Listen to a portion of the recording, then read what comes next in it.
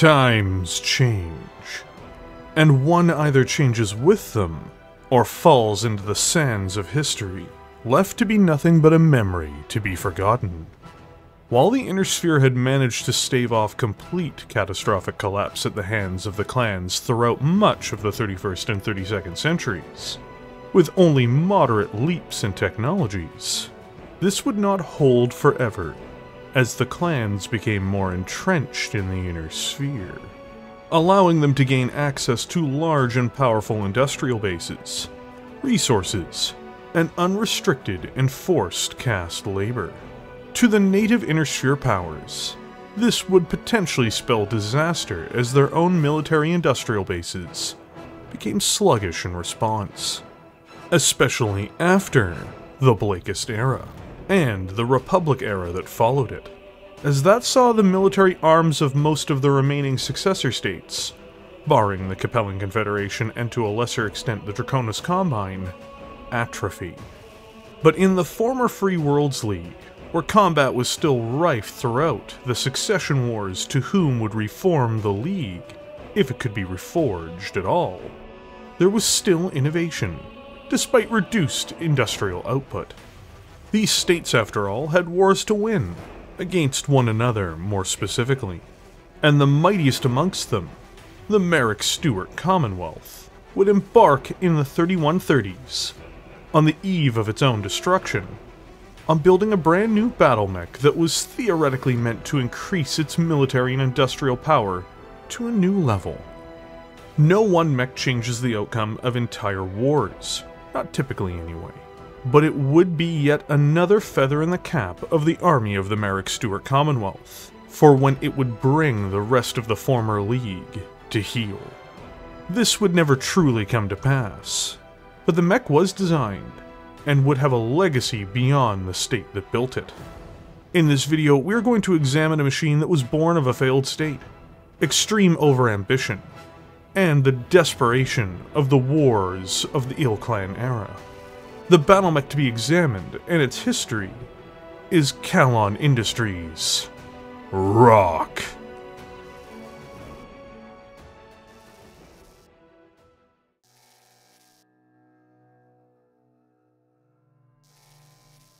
Power in the former Free Worlds League had been distributed between a series of former duchies, which had been made into their own realms, and during the Dark Age they struggled against the tides of potentially aggressive or opportunistic neighbors, as well as other successor states of this once great house.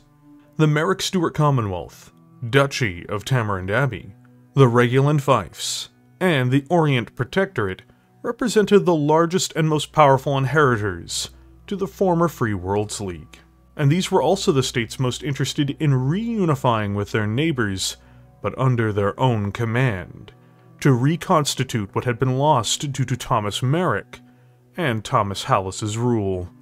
The Free Worlds League, influence from the outside, stemming from the Republic of the Sphere, but also from the Lyran Commonwealth, attempted to keep the chaos and violence in the region going, fueling it with weapons, money, or clandestine actions. Still, it's not as though these states stood still outside of fighting and killing one another. The military-industrial capabilities of these nations remained reasonable, and especially was the case with the Marik Stewart Commonwealth. In fact, much of the new innovative Battlemechs to emerge from the former League during this time would emerge from the Commonwealth.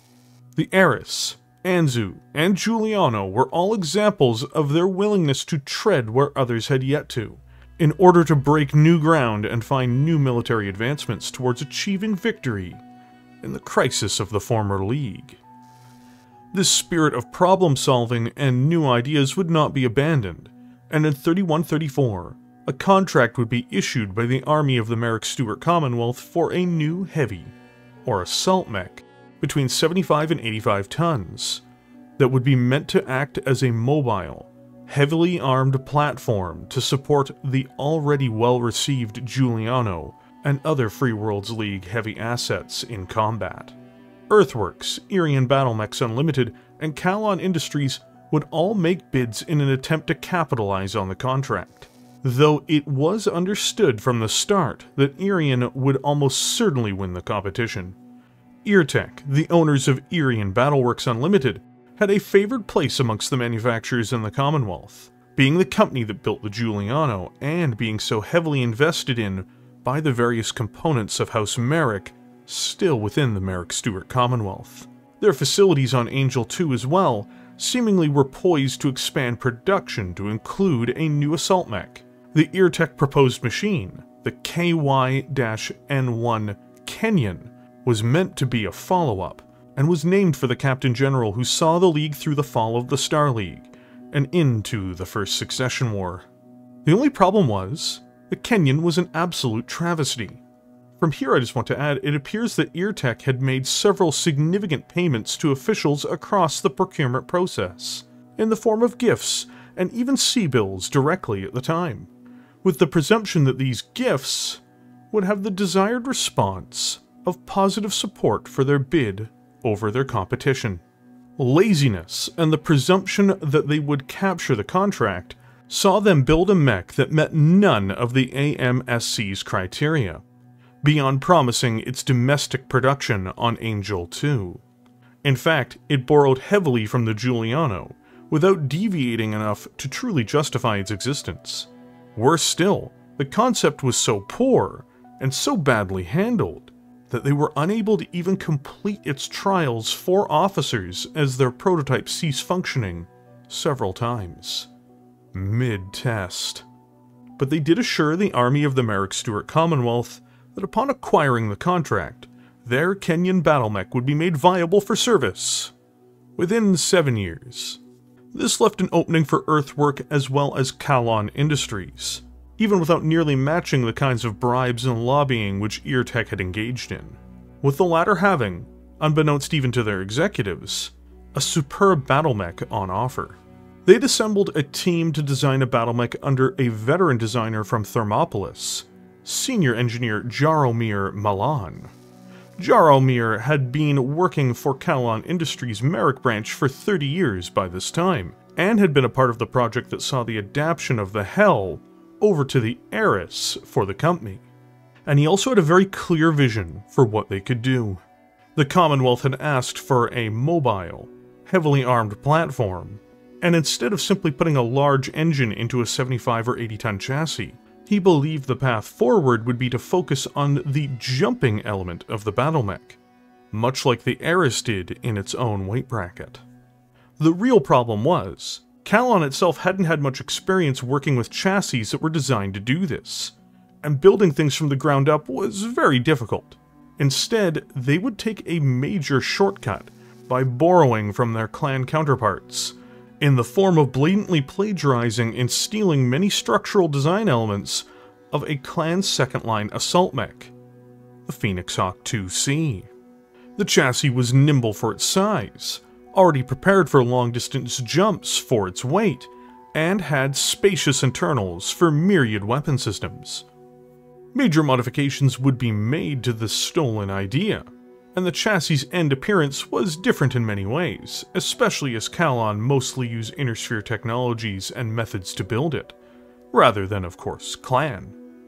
It also required them to build their own reinforced armored cockpit, as this had been requested by the AMSC for the machine, and there would be a major undertaking to adjust the body of the mech to accommodate this. The Giuliano, a mech made by Irtech, already had this feature, but they were hardly going to share the patent on their specific method of making this happen. The conclusion of these developments and shortcuts was the OR-1X Orel, an 85-ton assault mech with a partial wing system, endowing the mech with the ability to consistently leap up to 150 meters. It was more or less the combination of a Phoenix Hawk 2C, the Eris' partial wing system, and a reasonably gunned assault mech platform. The first prototype was constructed in time for trials and a demonstration for the AMSC, and much to the utter shock to Kallon Industries, the contract would be awarded to their firm, rather than to Irtech. One thing that wouldn't be caught until much later, however, was that Kallon's armored pod method of an armored cockpit had a deadly flaw, in that it caused multiple issues with the ejection system. This ironically meant that pilots were more likely to survive incoming fire, or even non-head destruction of their mechs, but if they needed to eject, the odds were not always in their favor. While Kallon's executives were in a state of disbelief, the staff certainly weren't, with Jaromir having been confident in his work from the very start. Apparently, even before the trials, he'd bought several expensive bottles of wine in order to celebrate with his team, knowing the outcome, as he would say. Irtech, by contrast, had been dumbstruck and was furious at the unforeseen turnabout, which was demonstrated by the fact that they would take legal action against the Marik Stewart Commonwealth even, claiming that the competition had been in some way rigged in favor of Kallon, which was beyond ironic, especially given that Irtech was all but publicly known for having paid for favors to actually acquire the contract, and more or less had put out a bid that would have been unacceptable under any reasonable conditions. In other words, had they won the contract, bribery would have been the only reason as to why. There would be, within a year, a reshuffling of their Marik Stewart Commonwealth board as a result of this failure, and due to the bad PR of even being associated with the defeat of the Kenyan. But, for the winner, this didn't mean that the Orel would immediately go into production. Alterations were made, as per the AMSC's requests, and the OR-1L Orel would enter a final prototype phase, with 2 example models being constructed in 3137 on Thermopolis, only months before Operation Hammerfall. Thermopolis would fall to a joint Wolf-Lyran assault during the invasion, with the 2 prototypes being put desperately into the field as a last line of defense. Both units would underperform, not that they had much of a chance to begin with, and they would be destroyed. The line for assembly for the mechs would never be completed, and was repurposed later to begin the manufacturing of the clan's Alpha Wolf Battlemech. Lead engineer Jaromir Milan, the creator of the Battlemech, and a declared patriot of the Marik Stewart Commonwealth, would be executed during the occupation of Thermopolis under unknown conditions, and much of his and his team's work would be destroyed, barring what had been documented about the OR-1X, the original prototype, the one which had been demonstrated to the AMSC. The OR-1X had been shipped to Loyalty before the invasion for final assessment and decommissioning. With it, the original design and build specifications had been sent as well, the first preliminary work. In the chaos of the continued assault of Operation Hammerfall, plans to scrap the mech would be halted, and instead, the machine would be placed into storage. Loyalty and its major industrial manufacturing assets would hold out in the face of the Wolf onslaught, and became the last great outpost of Kallon Industries in the restored League's space. Production of the Eris would gradually move here as well, further cementing its importance. It would only be in 3150, when a new contract came up for the Free Worlds League, that the Orel would be used as the basis for a repurposed new Battlemech. I have helped build a machine that can face anything the world can throw at it. It is the future of the Commonwealth, and one day, my children, or my children's children, will see this great eagle standing in front of a league, restored to its rightful place. Jaromir Milan, 2 weeks before Operation Hammerfall.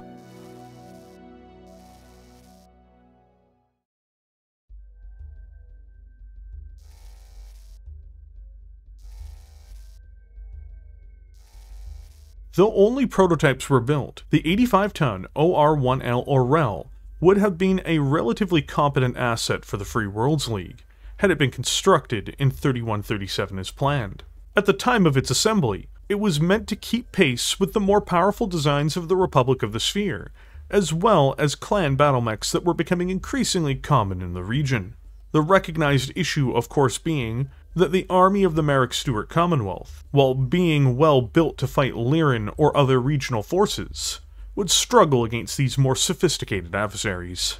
Using the most advanced technologies available to them, the Orel was set to spread its wings and fly, had it not been for the fall of Thermopolis and the collapse of the army of the Marik Stewart Commonwealth. Due to limitations of critical space, the OR-1L has a standard gyro and internal structure. In order to keep the mech cool, it has 13 double heat sinks, and under normal conditions this is further enhanced by its partial wing system, letting it cool up to a respectable 29 per turn. Mirroring the Eris, one of the mechs that was a great inspiration for it, it has a Garrett T-20C communications package and a Garrett A6 targeting and tracking suite.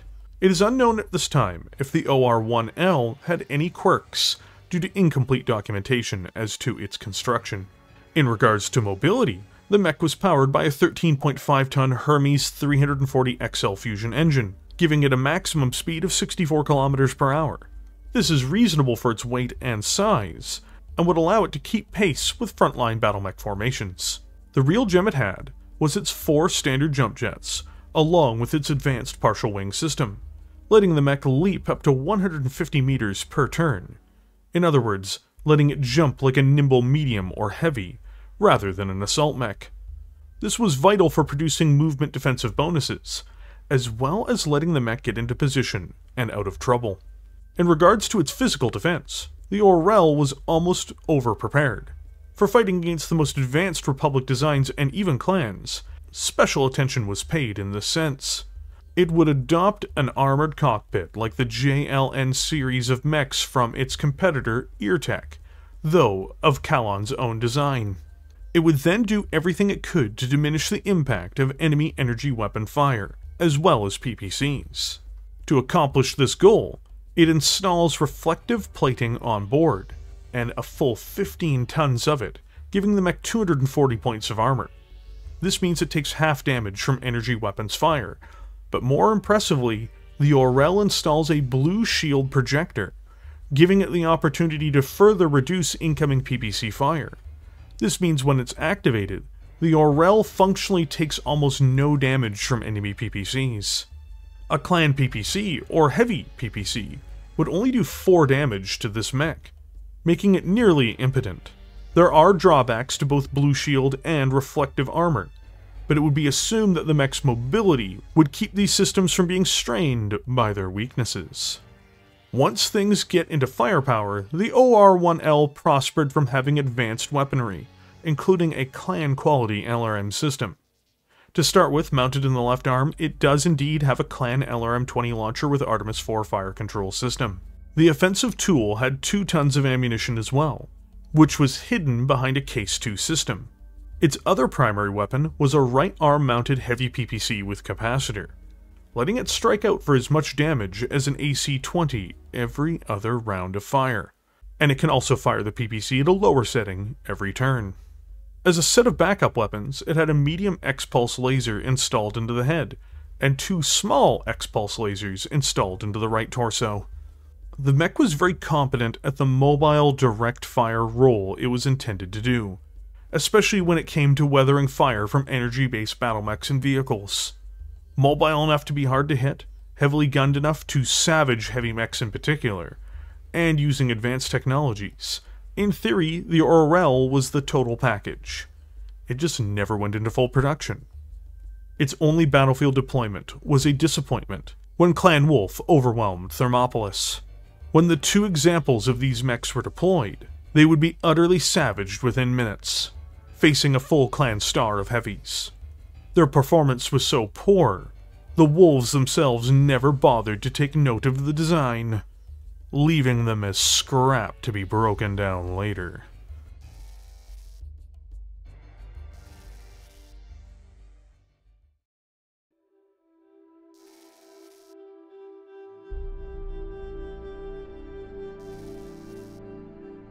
Despite the collapse of the Marik Stewart Commonwealth, other elements of House Marik would unify under the Orient Protectorate to reconstruct the Free Worlds League.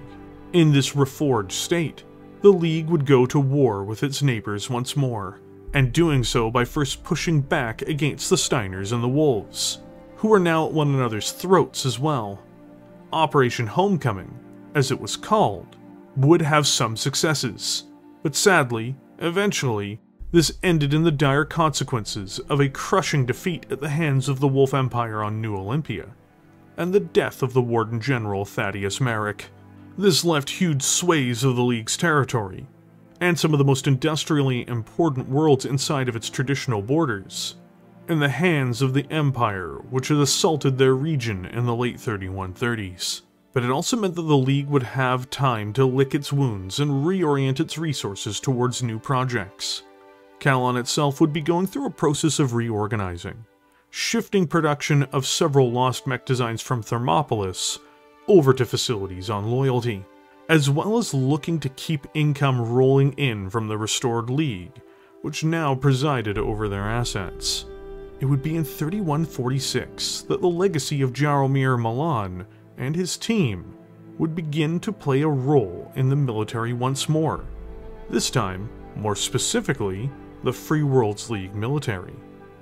The League had a real problem, and that it was bordering an aggressive, powerful state that was growing fat on the industrial assets of the now lost Marik Stewart Commonwealth.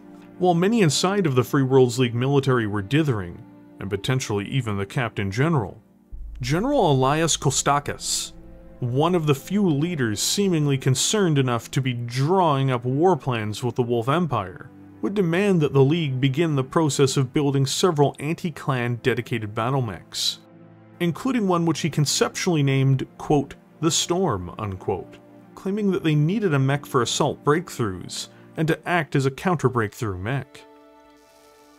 To start with, we require a mech with mobility and firepower that is technologically sophisticated enough and powerful enough to destroy the so-called Empire and restore the rule of the Eagle over its ancestral worlds.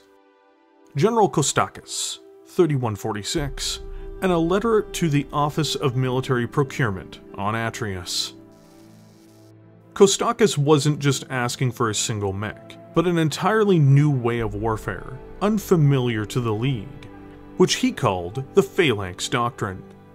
Heavier, long-range, modern battlemechs would act as an anvil, as lighter, nimbler, but highly dangerous light and medium assets would swarm over enemy positions, resulting in what he called, quote, success, unquote. In a way, this was a major expansion and evolution of the ideas behind the hammer and the anvil.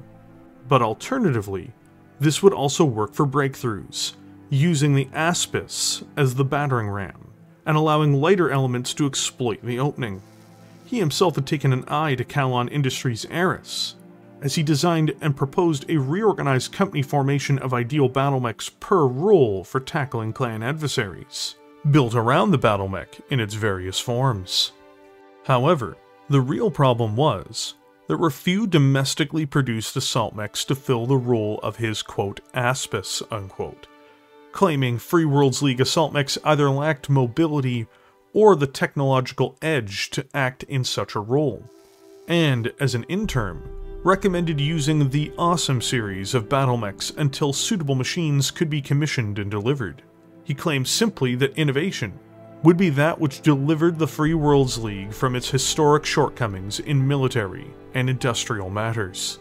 In 3147, after several years of openly discussing the subject, and gaining notoriety from some of his peers in managing a series of border skirmishes with the Wolf Empire and Marian hegemony, Kostakis would be put on the Defense Procurement Committee in the Free Worlds League military, as an advisor to the government. While he would push for a war machine that could act as the Aspis he had proposed in his doctrines, others on the board were less enthused with the idea. An order came from on high, however, that the League military would be looking for a new mech in each weight class. Capitalizing on this, Kostakis was focused on getting what he wanted, a Titan to absorb punishment and deliver it, unlike anything else the League had in its arsenal. When the bidding process began, there would be some questions as to if Kallon would even commit to a design. Years had been spent working on reorganizing Loyalty, and dealing with the situation in the Wolf Empire regarding their subsidiary on Thermopolis. Inside of the League proper as well, they only had a handful of teams able to tackle any one new project.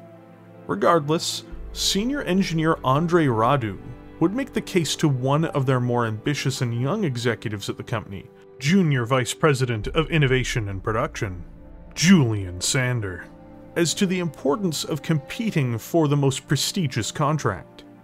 Normally, these initiatives came from higher management, but Radu was an equally ambitious man himself, and saw potential for his own advancement in the company.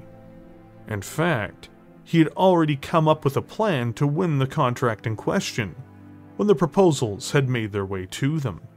Julian informed Radu in response that if he and his team, within 1 month, could come up with a proposal, he would do what he could to push the company to enter the bid at higher tiers of competition, rather than just languishing in the light and medium contracts the company was currently aiming for. Andrei was relieved, though immediately got to work. This was something he'd already quietly started to do prior to the contract anyway. The Orel, the 85-ton forgotten machine from Kallon over a decade earlier, was a great basis for what he'd envisioned, and he'd looked at the old prototype and plans for it for years after discovering it, because he had seen the potential in its original design. Simply put, Radu asked a few questions of this mech upon seeing it. Why not put more weapons on it? Wouldn't it be a better platform if that was the case? Why isn't it heavier? Rather than aiming to be a graceful gliding giant with reflective armor for energy attacks, it would become a colossus, built as a dedicated weapons platform with the deadliest weapons packages available, and it would make it all the more versatile, able to handle multiple situations by being constructed as an Omnimech. Major design changes would take place to the body of the Orel in it becoming bulkier and heavier to support its 100-ton frame. Its speed would also decrease as the engine was not given priority, in order to feed its offensive systems, making it the destructive platform Radu's team at Kallon now envisioned it as. However, Andrei and his team would retain the partial wing system, seeing it as vital to the mech's cooling, and giving it an edge of mobility over similar jumping assault mechs that may come into competition with it, both at market and on the battlefield. This new Orel would be a brutalizing behemoth, with multiple potential roles to be fitted inside of a changing battlefield between missions. From open fields with long-range duels, to the vicious close quarters of urban combat, this Battlemech would be able to participate, provided there was a logistics chain to support it. For Kallon Industries itself, it was even better, as it would mean that one mech could have nearly unlimited support options sold for it, increasing the profitability of each machine. The Battlemech's concept would be ready for the proposal to the government, and would impress Kallon's board after it was presented by Sandor. The war machine would be put on offer to the League as a part of their contract competition. Marketing, interestingly enough, is also a major component of if a Battlemech will be adopted or not. As with Irtech naming the Giuliano the way they did, credibility can be found in a name. While Andrei and his team didn't realize this, or cared frankly, Julian Sandor certainly did, and insisted that the designation for the mech be changed from the OR series, or Orel series, a name meaning eagle in Czech or Russian, over to a name adopted by Paul Masters from the Knights of the Inner Sphere, for his Phoenix Hawk. The Rock. Its naming convention made sense in more ways than one, too.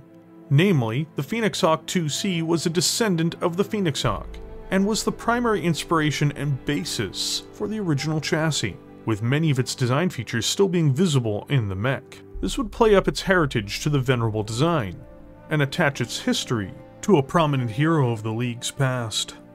Another smart marketing ploy by Kallon was to describe the Rock as an alternate, all-encompassing breakthrough mech, which was a far better substitute to super heavy designs.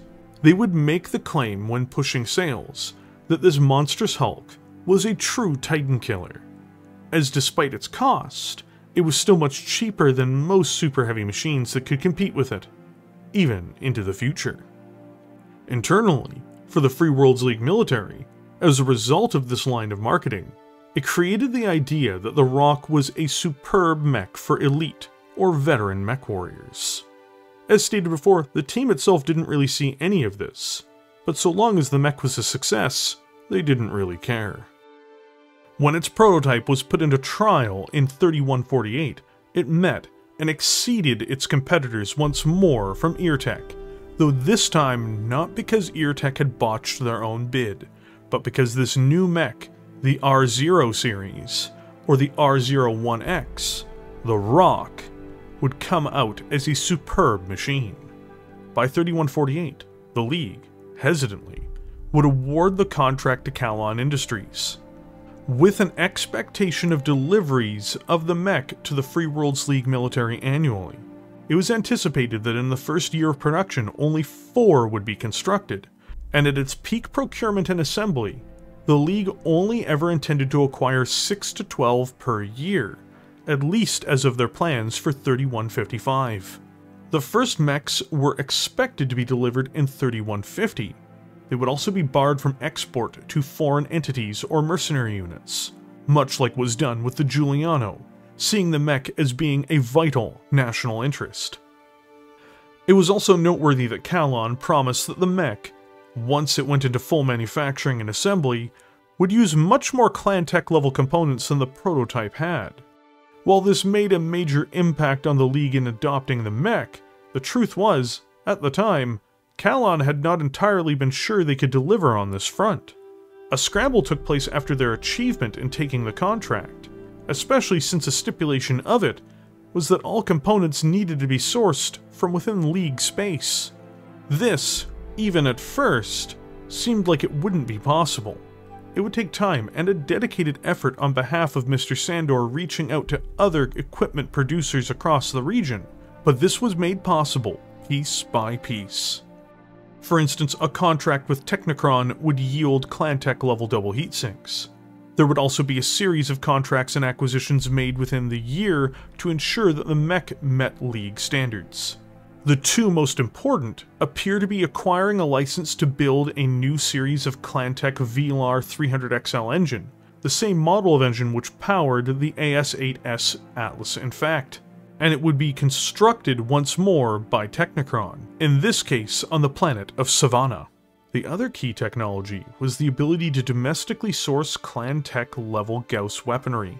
These Gauss weapons came from a company named Kraken Electromagnetic Technologies, which emerged in the Duchy of Tamarind Abbey and the latter portions of the 3140s, and was one that had several major legal disputes with Clan Seafox, which were making claims of intellectual property theft from the company. Kraken EMT, however, would eventually receive the backing of the Duchy of Tamarind Abbey itself, and allowed for Duke Fontaine Marik and his surrogates to purchase a 51% stake in the company. This would lead to a wholly legitimate result within the League's court system of the legal dismissal, with prejudice, of the Seafox lawsuits. The Seafoxes would lodge an official complaint to the Free Worlds League and to the Duchy of Tamarind Abbey over this, but nothing would come of it, at least so far. These key attributes also said nothing of what is often overlooked by many analysts, which are its onboard advanced targeting and tracking systems, or even its reinforced leg structures. Though it is noteworthy to point out, as of yet, the flaws from the original Orel, with its armored cockpit, have yet to be resolved, even in this newer, heavier, and more sophisticated Battlemech. With these key items in place, by 3151, the first of these new juggernauts began walking off the assembly line. General Kostakis himself was relieved when the mech finally entered production, and would attempt to focus their distribution to elite units like the Free Worlds Guards first. This plan was to be the case for the first decade of manufacturing of the mech, before, if successful, the mech would begin to be found in other Free Worlds League military units with time. Unbeknownst to him, SAFE would have other ideas for the mech, and took the first batch for themselves.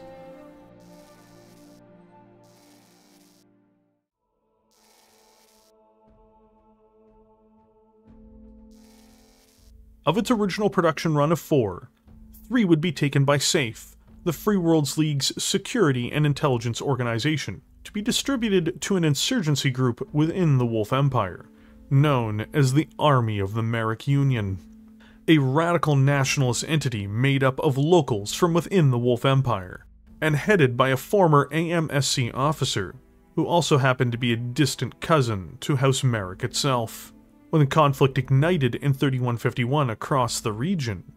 Before the central government of the League would become fully involved, the AMU would deploy these mechs in a handful of key engagements that showed just how brutal they could be.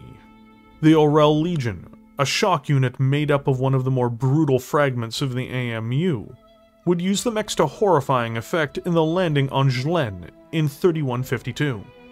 Glen, a little-known world near Preston, was a vital defensive point for the Wolves by the time of this campaign, and its fall could result in several more key systems being lost.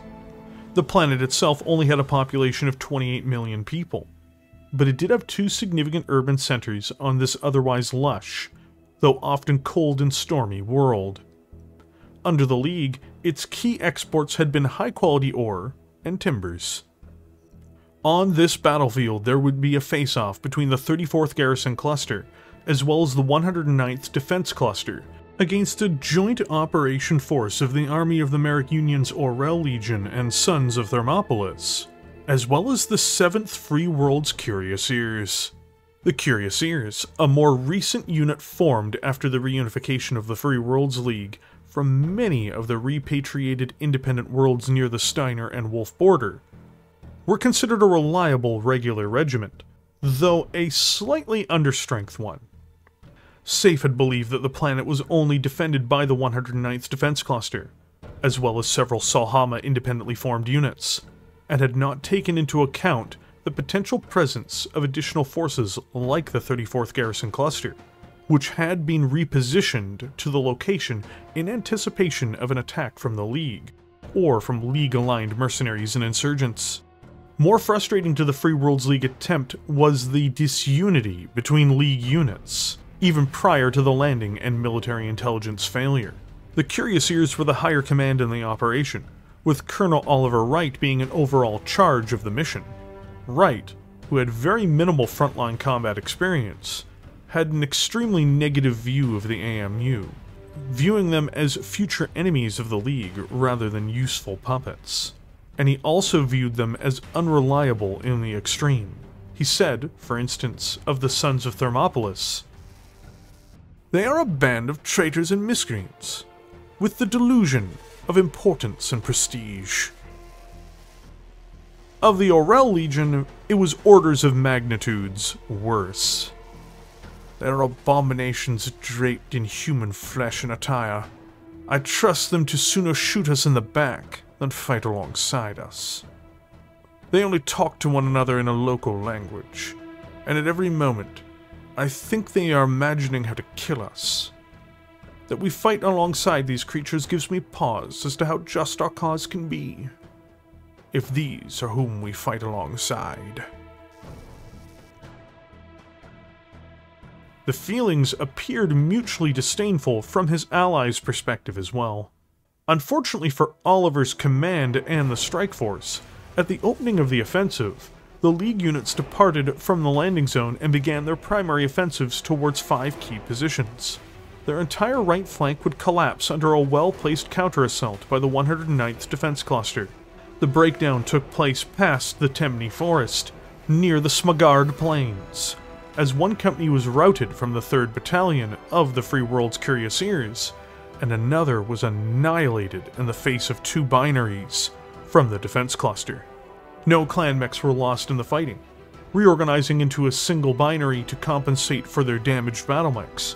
They would push forward, guided by local aerospace assets, with the intention of striking at the landing zone itself.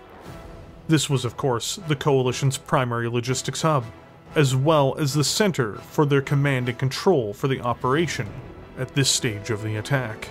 Colonel Wright had left almost no forces as a reserve, assuming most of the enemy resistance would be crushed under their numbers, and being unaware of how close the two sides were in terms of fighting power. There would almost be the order to depart given to the dropships, cutting off their own forces from resupply but one unit was able to break away to intercept the incoming binary, and to buy time for the remaining forces to reposition. It was only a single lance that had lagged behind the main force, composed of 3 rocks and 1 battlemaster, of the Orel Legion. The lance had been led by one Lieutenant Boris Jurak in his BLR, a survivor of the army of the Marik Stewart Commonwealth and a veteran of Operation Hammerfall, and he would inform command that his unit would intercept the clan forces by passing through the Temne Forest. This dense terrain would have been almost impossible to traverse had it not been for the rock's partial wing system. Clan aerospace assets had even picked up on this unit on the other side of the forest, before being intercepted by Free Worlds League aerospace assets themselves, and identified them as 3 Warhammers and a Battlemaster. It was calculated by the clans that their binary would only come into contact with these defenders at the very base of the drop zone, if they managed to make it back at all.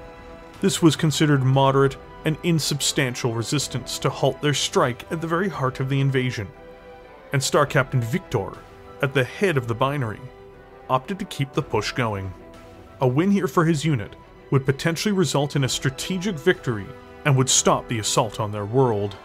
Instead of achieving this operational success, however, the ambush at the Saphir River took place only 2 hours later, just as night had started to settle in. 3 rocks, piloted by 3 veteran mech warriors, and in various configurations, would ambush the defense cluster forces, killing Star Colonel Victor in the first volley from their hidden positions across the river, annihilating his dominator in a storm of violence. The pilots, namely Sergeant Major Vasek Contempt Radomir Savekt, Lieutenant Tatiana Erika Gashpir, and Sergeant Augustin Dvorak Marik, would be the mech warriors who were in charge of this slaughter.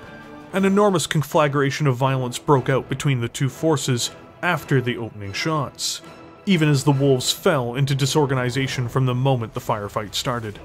Confused sensors read unknown mechs as Warhammers, or even as Phoenix Hawk 2Cs, without being able to identify them correctly, as blistering levels of intense fire tore through the unit one by one. Explosions rocked the pristine natural landscape as mech's reactors were breached. Using the element of surprise, highly skilled pilots, and brand new advanced war machines, the rocks knocked out 9 enemy mechs. Only a single Stormcrow would escape the battle, piloted by a mech warrior named Urek, a Sibco cadet who had been accelerated to the position of mech warrior, as many had been in the Empire, in order to fill desperately needed holes in the line. He had survived through cowardice, and while he and his battle computer could report back the mechs they'd faced, he would struggle to face the shame of his dishonor. The after-action report by the League, after examining the battlefield once the situation was secured, found the mechs to be delightfully effective, but determined that the Wolf pilots had been executed without questioning by the rocks, given what was found regarding human remains, or blown-out cockpits, even on mechs that were clearly disabled earlier. This did not match the Orel Legion's story that the Wolf pilots had taken flight, or that they had been killed through battlefield headshots and mech takedowns. Later on, it was overheard by several curious ears that Svatek, the best pilot of the 3 mech warriors that had faced down the binary, had simply said, "Listen to these soft leakers whine. This is how nations lose. They complain that we won. There is no crime in victory." In another 3 weeks of fighting, the capital city, Victory, would be the last bastion of defenders for the Wolves. Predictably, and sadly for them, the 34th Garrison Cluster had bowed out of the fighting early on after taking significant losses in the first 2 weeks. Their retreat from the world had left the remaining 109th as the last defenders of the planet. Star Colonel Emilinia had promised Othar that the world would hold as a part of the overall defense of Preston, and from there forward, Thermopolis. Despite her cowardly counterparts in the 34th Garrison Cluster departing, and not fighting to the last mech and bullet, she hoped their departure would bring about reinforcements. But that would still be weeks away, if they came at all. On the side of the League, the fighting had cost them dearly as well. Many of their infantry assets had been torn apart, and they'd relied on pressing locals into service with promises of land and other benefits for having supported their rightful government.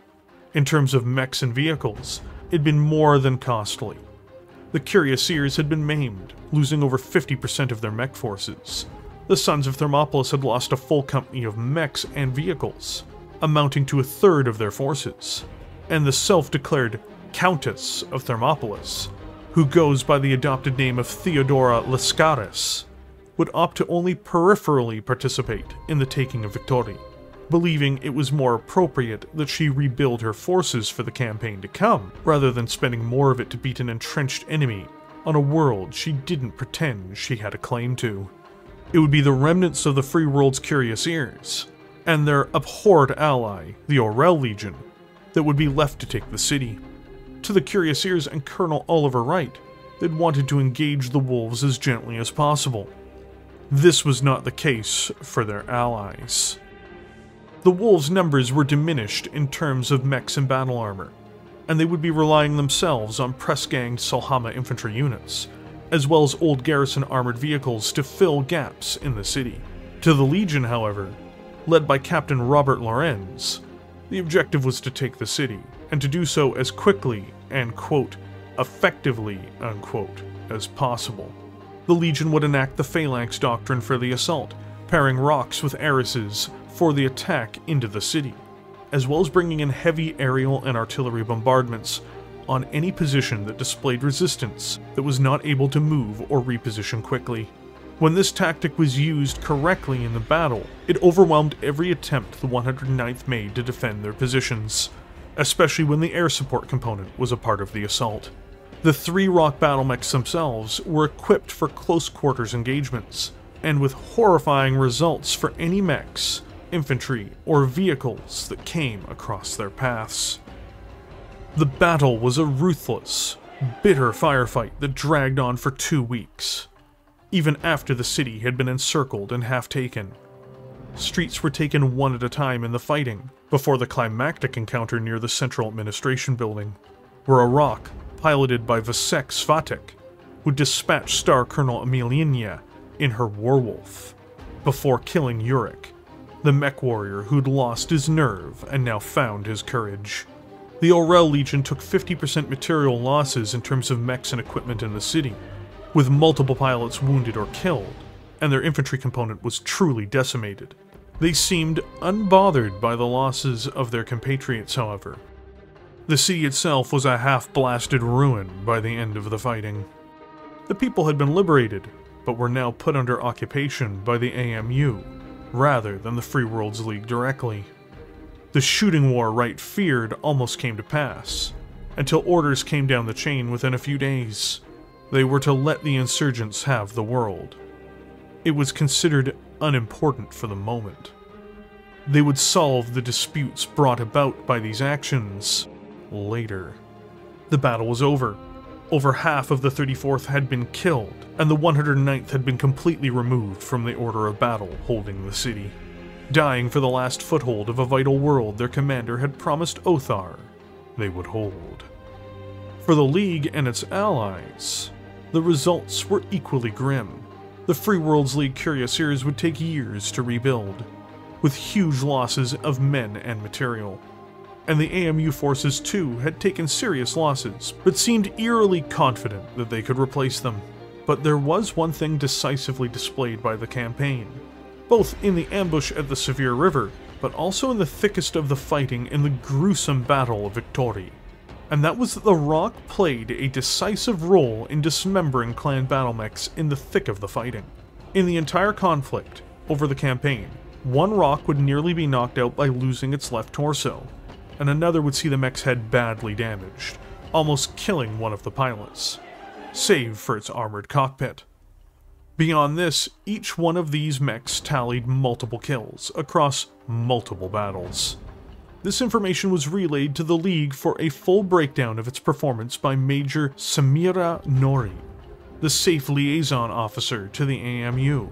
It would play an important role in implementing the mech's use in further battles during the war. the 1st Free World's Guard would deploy the Rock 3 months later, to terrifying effect in their advance on the Wolf Empire.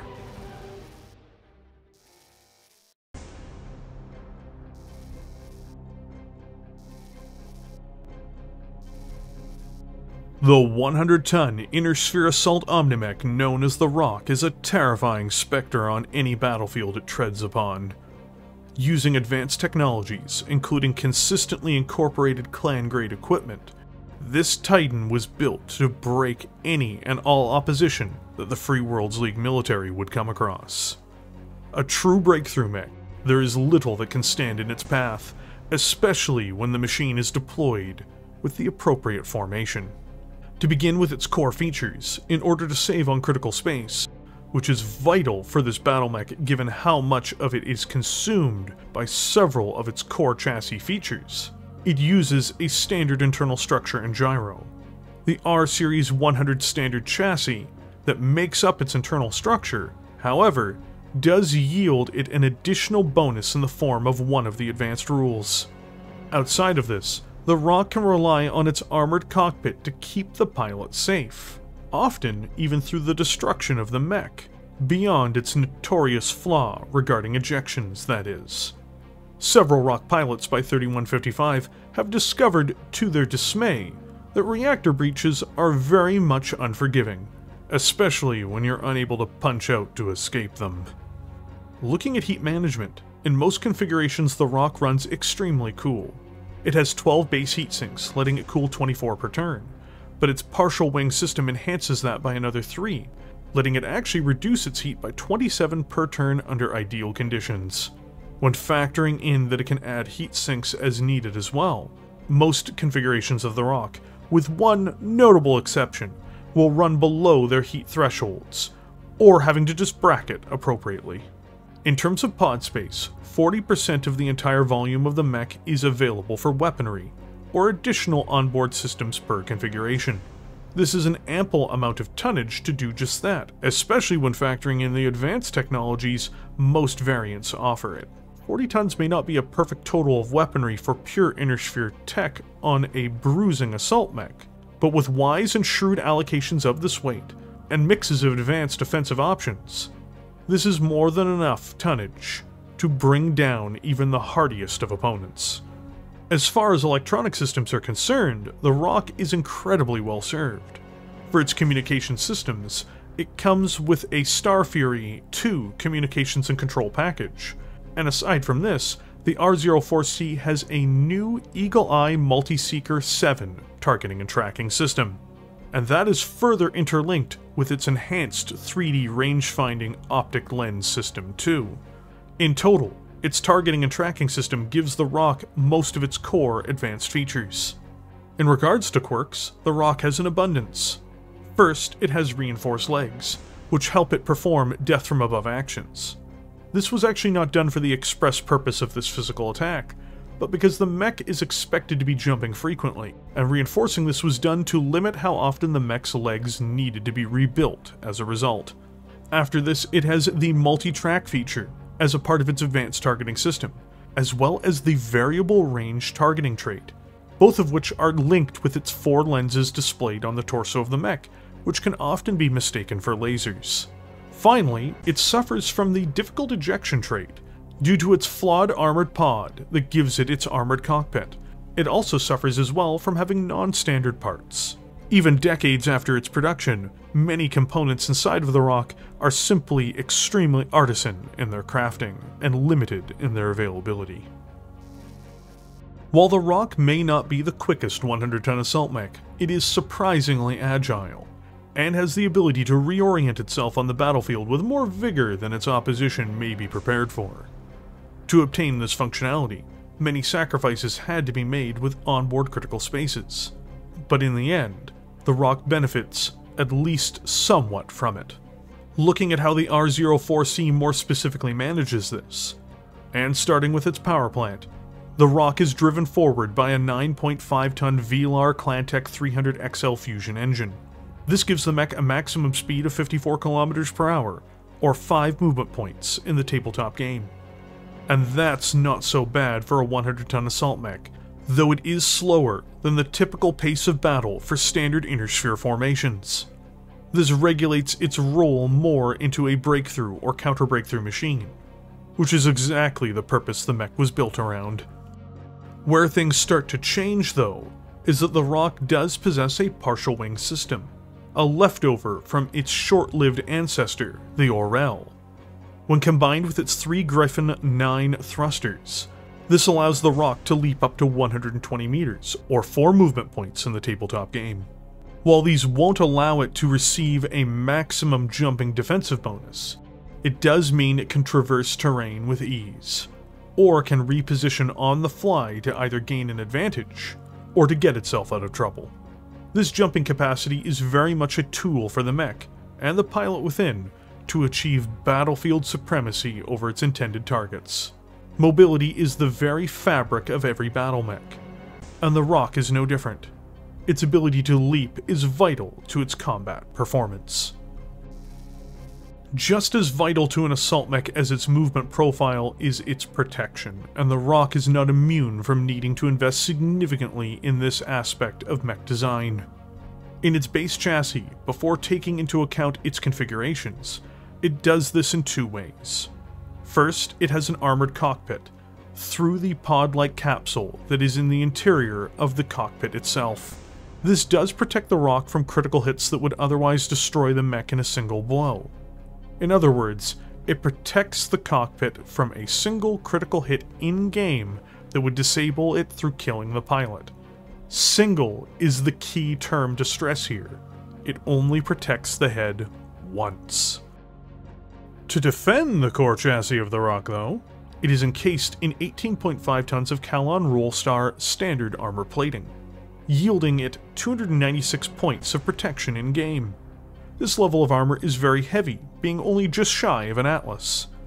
In the latter generations of Battletech, however, extra armor types and other bonuses can improve protection beyond just lump sums of armor points, much like the Orel originally did, for instance.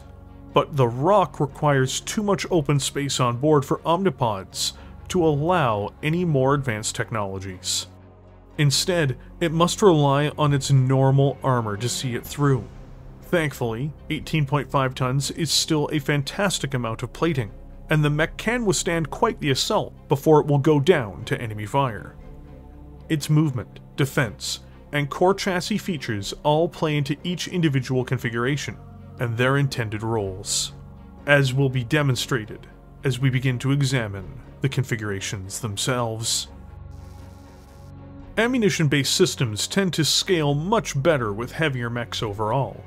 They produce less heat, and as a mech gets bigger, they can afford more of these systems, and can often get more out of them than energy weapons. This is seen quite frequently with most Rock configurations, though not all of them. The Rock Prime, the most consistently deployed variation of the Rock, is a fire support Battlemech with a strong mix of concentrated damage and heavy missile fires. Before going into its weaponry, it's important to note that the Prime does install an Angel ECM, for an extra layer of invisible protection for the mech, and to help conceal it from enemy sensors, as well as to reduce the effectiveness of certain enemy effects. With that out of the way, let's get to the guns. It comes with a right arm mounted Kraken EMT model KR-1N 5-coil magnetic cannon, or rather, a Clandestine Gauss rifle. The effectiveness of these reliable, heavy-hitting weapons is almost never in question, nor should they be. It strikes for 15 damage and has a range of up to 22 hexes, and can either punch holes in enemy armor or decapitate enemy mechs in a single strike. Better yet, it even has the benefit of having a shocking 32 rounds of ammunition, meaning that this system can be used over protracted deployments, or even multiple missions, without running out of ammunition. Next, the Prime comes armed with twin left-arm mounted Kronos C LRM-20 launchers with Artemis 4 fire control systems, and each launcher has 3 tons of ammunition, resulting in the Rock having 18 rounds per launcher. As an important thing to point out, the ammunition is in both side torsos, but they are protected by Case 2 systems. making it unlikely for ammunition explosions to destroy the mech. These missiles pair exceptionally with Gauss systems, where the Gauss opens up the armor and the swarms of missiles plunge into opened plating and damaged surfaces. The last remaining systems the Prime has is a pair of clan-quality diverse optics small pulse lasers, mounted under a sliding armored panel in the left torso. These lasers are there for doing away with infantry targets and other light forces that come too close. Importantly, the mech as a whole is entirely heat neutral. In its entirety, the Rock Prime delivers hellish barrages of missiles and high-velocity Gauss rounds into targets, making it a superb direct fire and indirect fire mech. And it has enough ammunition for even the longest of engagements, or multiple battles and skirmishes. It is an ideal long-range hammer for a protracted campaign. In terms of pilot preference, the most experienced Rock pilots tend towards wanting to deploy the A configuration more so than the Prime.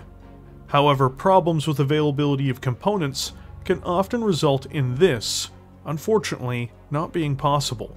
Still, the official A configuration of the Rock is an exceptionally powerful war machine, and has devastating, mixed-range firepower for dealing with enemy targets. A direct engagement-based Battlemech, it focuses on two primary weapons that pair superbly together in a deadly duo of destruction. In its left arm, and its main armor breaker, is a Magna Starfire plus heavy particle projection cannon with PPC capacitor.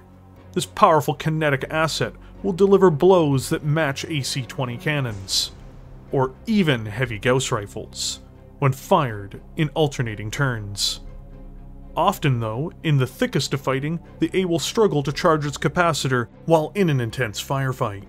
But even then, the Starfire Plus will deliver devastating attacks, matching the damage of a Clan ERPPC.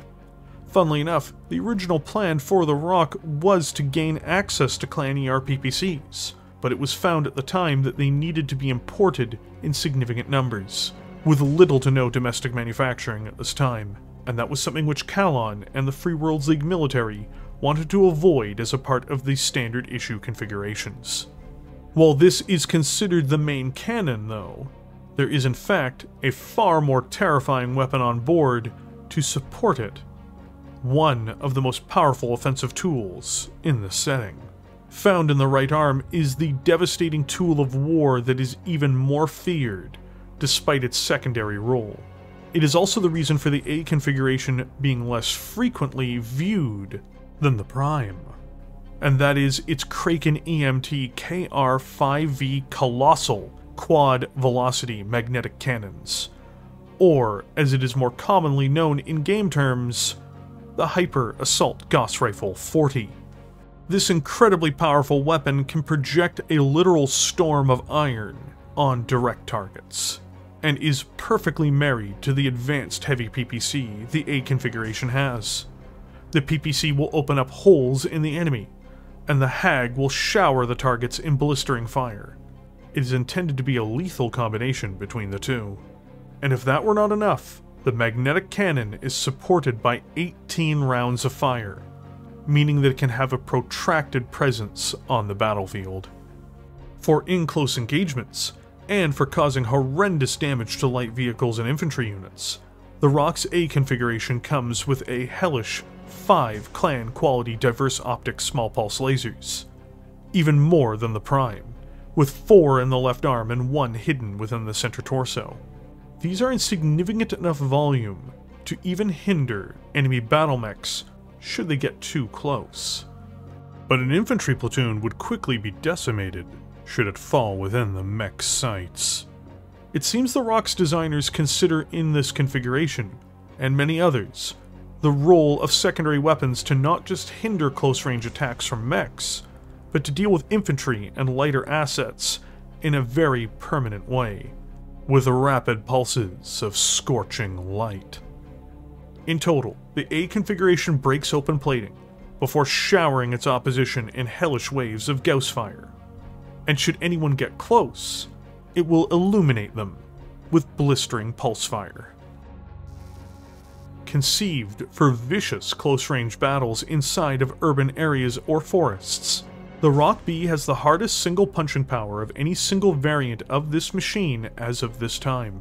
Combining its jump abilities in dense terrain, as well as its advanced targeting features, the B can deliver hammer blows which will put down even the most fortified of mechs. After the Battle of Victory, it earned the nickname City Breaker amongst the AMU, which eventually spread to the Free Worlds League military and to the Free Worlds Guard as a common descriptor for it. To start with, it has an extra layer of invisible protection, much like the Rock Prime, in the form of an Angel ECM. This is even more helpful when in a forest or city, due to the mech concealing its presence further with terrain features. When it comes to firepower, there are few that can match the hurricane of destruction it will bring upon its entry into a fight. The main cannon on board is a right-arm mounted Imperator Ultra AC-20 autocannon, which was sourced directly from its Atreus facilities. The gun drops intense barrages on targets that come within its ideal killing range, delivering 2 slugs at 20 damage in essence when firing in a rapid-fire state. Kallon did try to source a Clandestine equivalent for the weapon within the League, but they were unable to do so as of 3151. And so they went with a venerable manufacturer of weapon systems. This somewhat hinders the gun in terms of its size and overall effectiveness, however. Inevitably, this is an irrelevance, as when a target is lined up and takes 2 major strikes from this gun, they may simply be washed away in the fire it produces. It has 20 individual rounds for this mammoth of a cannon. Every other offensive option on board exists to enhance the primary gun in its dispatching of targets. In the left arm, for instance, the Rock B has 5 pattern R6 SRM-6 launchers. This means that the mech, every turn, can potentially deliver a horrifying 30 missiles into a target, after it's already been shattered by an Ultra AC-20. Of course, launchers will miss, and not every missile will deliver, but this is nonetheless a terrifying level of destruction. It has a shocking total of 75 individual missile attacks available from its 5 tons of ammunition too, which is hidden behind a Case 2 system, along with its AC-20 ammunition.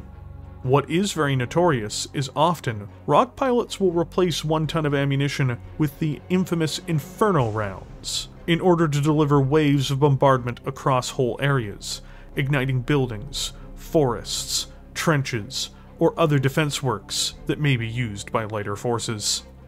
Finally, much like its prior counterparts, the Rock B has 4 Clandestine small pulse lasers, also found in the left arm, for dealing with the same problems the other variants are meant to. This is especially important in cities and forests. To offset the last half ton of weight, it then backs these up with a single small laser. The B is noteworthy for not being able to properly bracket its fire, however, and at close range, should it alpha strike, while it won't overheat so wildly as to explode, it will start suffering from debilitating heat-related issues. Overall, the B is a monster to anything that dwells in a dense terrain region, where ranges are cut short regardless. When used effectively, this is its hunting ground. And when it spreads its wings and descends upon its foes, often battles will be shorter and unimaginably more destructive. Energy weaponry isn't truly the main focus of the Rock more often than not. Most configurations are anchored, at the very least, in advanced ballistic, magnetic, or missile-based systems. The C, however, is an exception, and it is a magnificently dangerous battlemech in its own right. Often used for mixed range, mixed terrain engagements, and the choice of pilots with a preference for energy-based systems, the C delivers a fantastic punch, and is a great direct fire component of any heavy lance or formation. With its ability to clear 41 heat every turn, it definitely has 2 states of attack.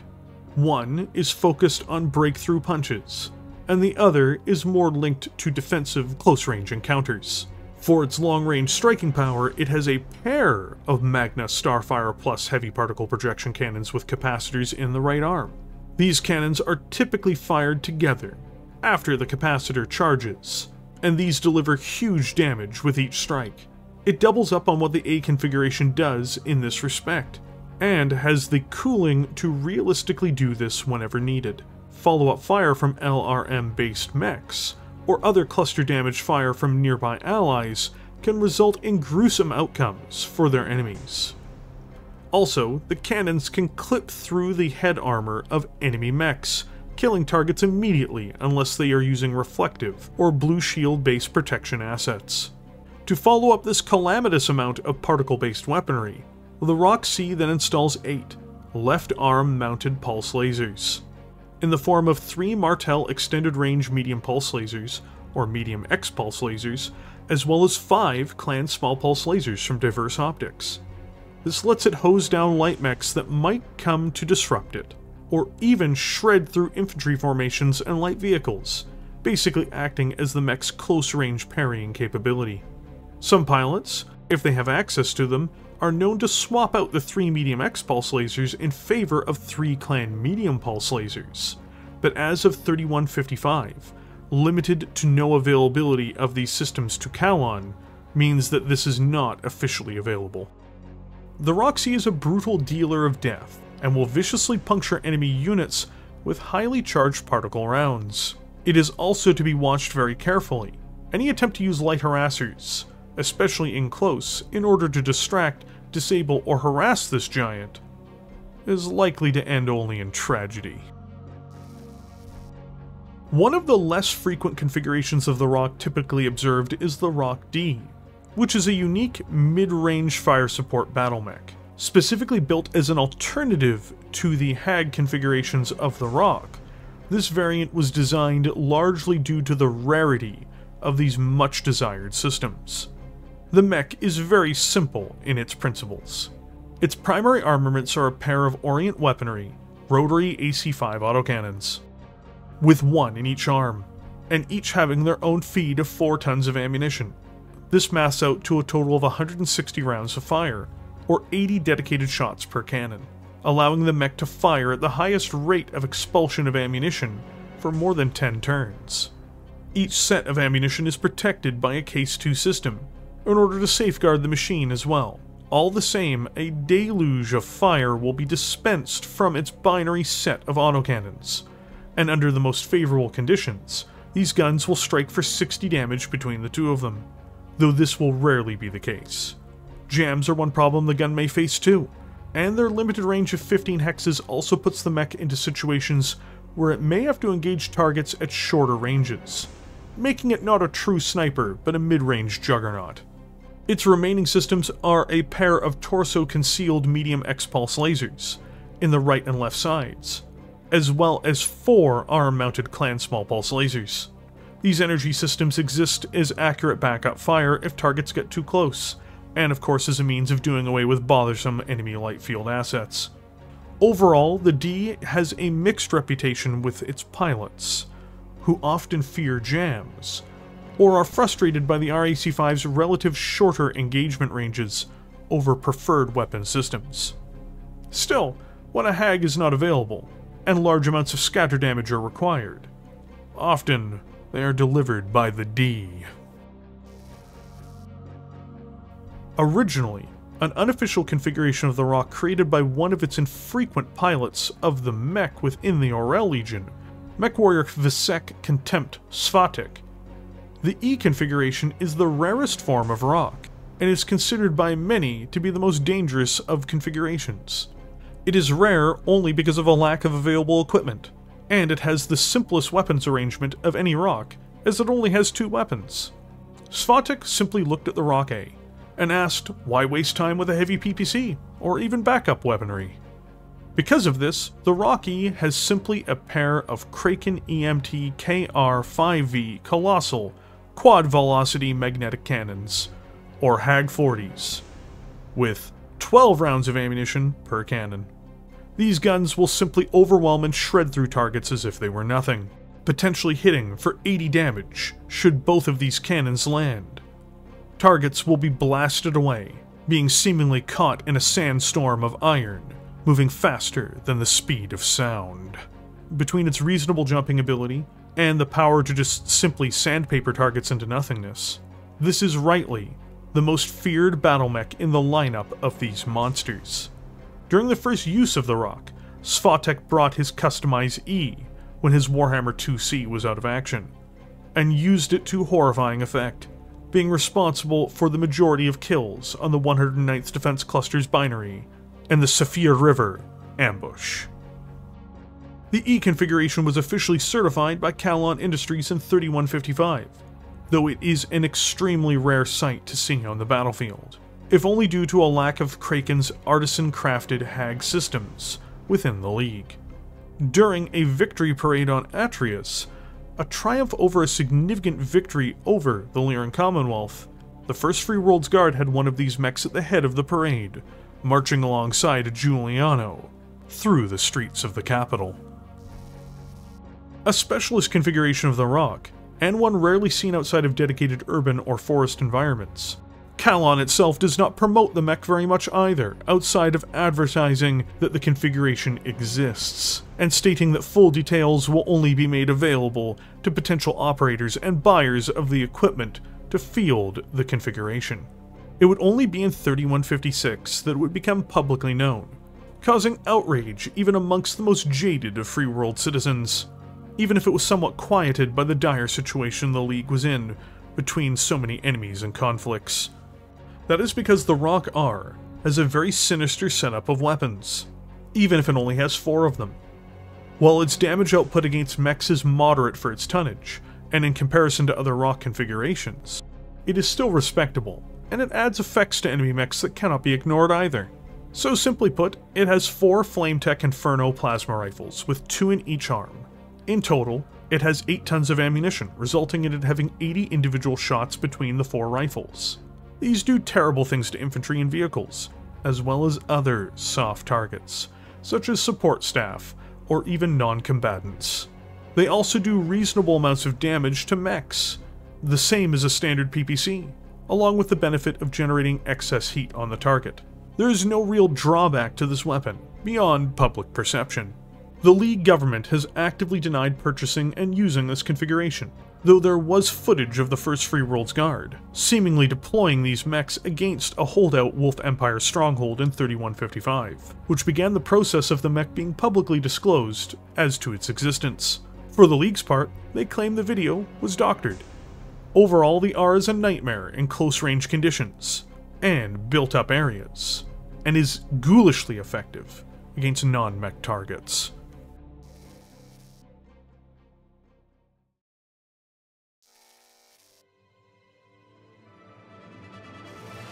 Prior to his death, Jaromir Milan would have been unable to conceive how his project could have taken such a wild turn.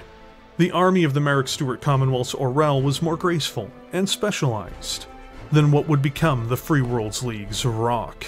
But nonetheless, it was his vision that was eventually used by Kallon Industries to forge this mighty eagle into reality. The hurdles along the way almost saw it fall into the dustbin of history even.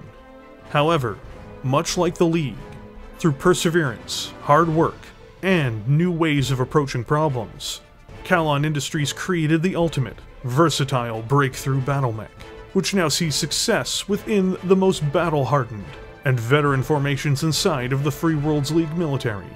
A new generation of Battlemech, using the most sophisticated technologies available to the League, and being built to bring down its advanced clan counterparts, or at least participating in anchoring them and bringing them into their true destruction. The Rock became a wildly successful financial win for the company that created it. More importantly, it became a vital asset to those who commissioned it in the Free Worlds League military.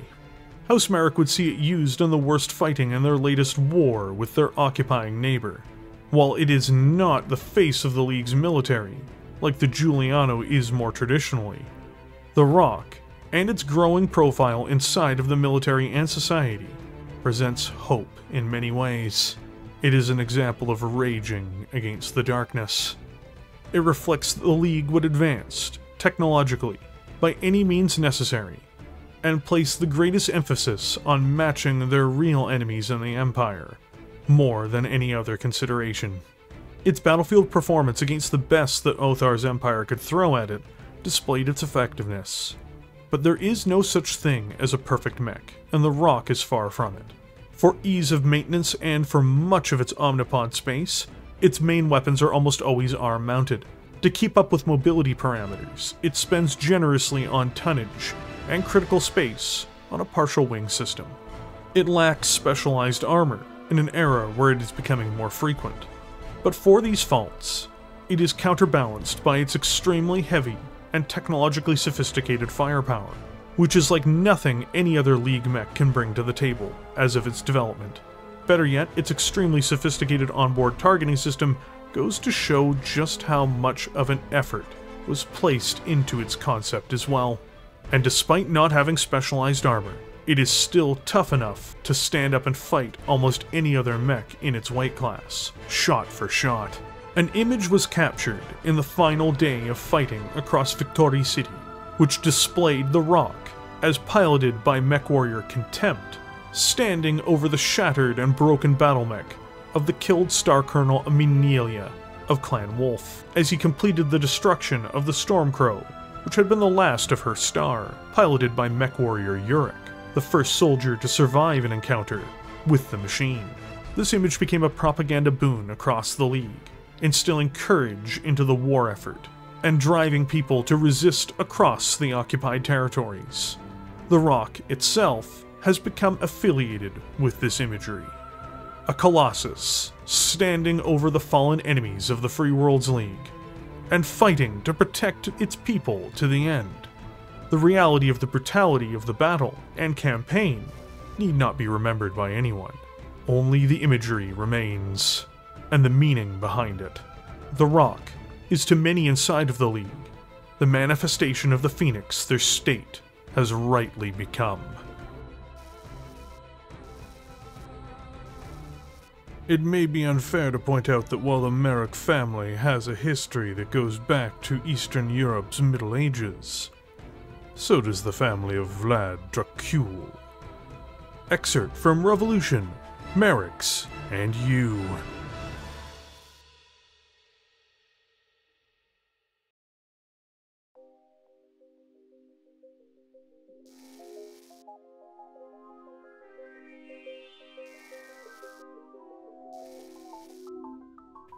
A very special thanks to the following 3 channel members.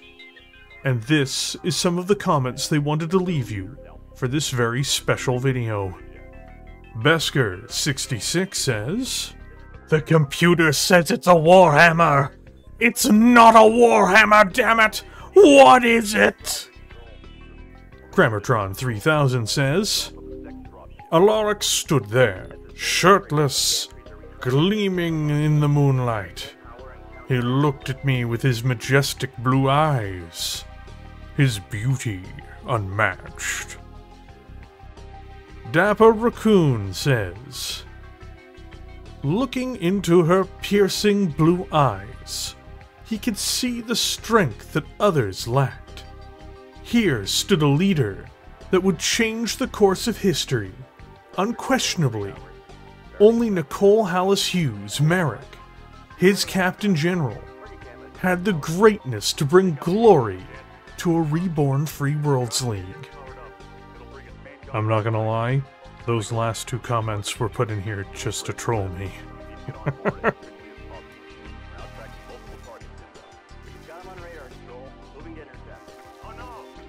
Thank you all for joining me here today. I knew this was going to be a longer video.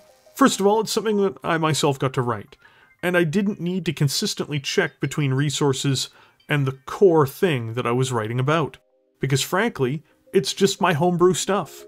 It's close enough that it doesn't need to be exact in every respect in terms of the mainstream lore too. That's why there's the disclaimer at the front. This is not official in any way. That didn't mean, though, that it didn't take time to figure out who made each item inside of the mech, of course, because I did do my best to try to properly source everything that could go inside of it. There is a broad, very broad overview of what may become a rock and a hard place as a story in the future, too, with the Battle of Zhlen, though this is very much a bird's eye take here in this video, and may not track with what things might look like at the ground level. I hope I get the opportunity to make that video the way I want, but that'll be for next year probably. For those of you that are curious as to why I did this, the answer is simple. I wanted a mech that was identifiable with the channel specifically. The League is my favorite faction, so making a mech for it, filling a niche that they currently don't have, and making a backstory based around corruption, manufacturing issues, ambition, and military procurement was fun for me, because I'm a pretty boring person, even if all of these facts were just put together to assemble it for this video. It let me stretch some long, dormant intellectual muscles as well, which was nice. The artwork and design for the rock were done by the incredible Alan Blackwell, who is one of the on-contract artists for Catalyst Game Labs. And I want to send a huge thank you out to him. It was a fascinating process, and he was incredibly easy to work with. He really did bring my vision of the mech to life, and it was just truly fantastic to see. This channel project took almost a year in total, from concept to completion. With things streamlined more effectively now, it is something I want to do once a year, every year, if I'm able to. For next year, there are plans to do a Blessed Order Super Heavy, the Bale, at least loosely, anyway. But yes, this is the mascot for the channel. This is the mech that you see at the end of my videos, and my avatar on various websites, and it will continue to be. To me, personally, it represents a huge leap forward for the channel, and it's really the manifestation of a lot of love that I have for the setting. If you're wondering where the rules can be found, as of right now, they are on the channel Discord, in its mech sheet form. I work 7 days a week on the channel, which is not an exaggeration, and this video really does feel like an accomplishment, at least to me. It feels like years of work coalescing into a video that reflects where I've been.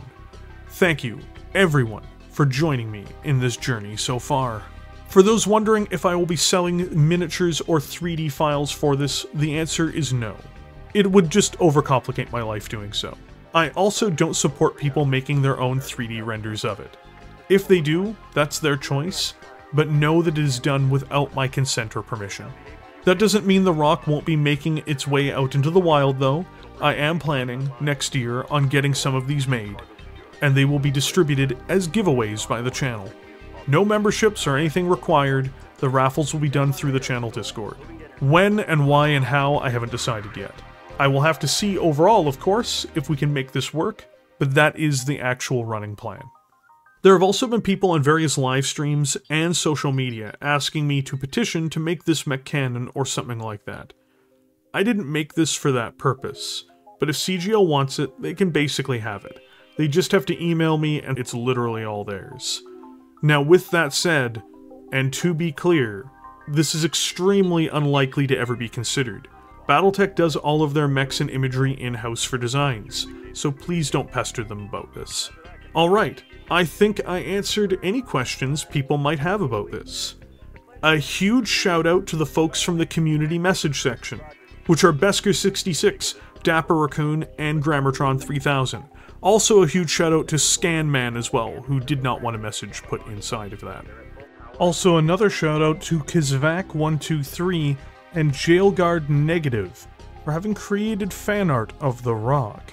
I've never had fan art done for me in any capacity before, ever, so having 3 pieces of fan art done for the channel has actually been pretty cool, so thank you guys too. If you liked this content, I hope you hit like and subscribe if you're new here. I make content like this quite frequently, and if you liked this, you'll like the rest of it too. Also, if you want to support my channel further, have you considered becoming a YouTube channel member? Channel memberships are the main way I've kept the channel going in its current form, and it keeps me from needing to do anything like sponsors in any of my videos. It means that my voice is just my own, and I do my best to be accountable to members, and deliver for you guys all that I can. In fact, channel memberships and community support are what made this video literally possible in almost every sense. If you do want to support, feel free to hit the join button on the YouTube application, either in browser or on your phone, and it should prompt you with various options. Thank you all for your support, I really mean it. So, as I say all the time and as I mean it this time especially, this content is literally only made possible by viewers like you. And with all of that out of the way, what did you think of The Rock? Did you enjoy this homebrewed mech video? let me know in the comment section below, and consider sharing this video with others, because I get the feeling that it's going to have a bit of a rough time on YouTube in terms of viewership, as it's not really an official anything. Still, I hope you all have a great day, and I will catch you in the comment section below.